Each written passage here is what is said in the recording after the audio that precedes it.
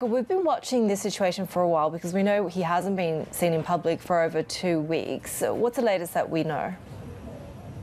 Yeah, this is interesting. The first sort of real major confirmation with the FT reporting on the US side that they believe that he's been stripped of his titles, though no details about the probe specifically. Now, Li Shangfu only just came to this top appointment. He was the one that, for example, China sent to meet Lloyd Austin, where they shared just the handshake and not that meeting that many had hoped for. He is the son of a Red Army veteran, and we're seeing sort of no direct close links to Xi Jinping as far as we know, but still really with this sort of very robust aerospace engineering background, which has been a priority for Xi Jinping as he's reformed the army. The backdrop of this, of course, is in July we had this shake-up already in the military. That included the launch of a probe going back into 2017, into equipment procurement. Now, Li Shangfu headed the equipment department from 2017 into 2022.